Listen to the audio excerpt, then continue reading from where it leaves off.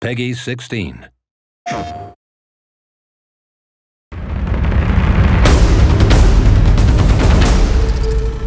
Hi, my name is Lance Reddick, and I play Sylens in Horizon Forbidden West. The world of the first game was so fascinating to me. I'm not gonna lie, the thought of actually having my face in a game was just really cool to me. Playing a character that's got a lot of layers to it that are revealed as the story progresses, as opposed to, you seeing everything up front. I don't want to speak for all actors, but for me, I think that that's kind of the actor's dream. When you get material, a lot of times it's out of context. Part of the challenge is that you have to rely so much more on the director.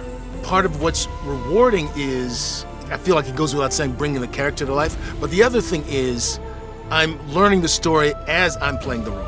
And that's just a lot of fun.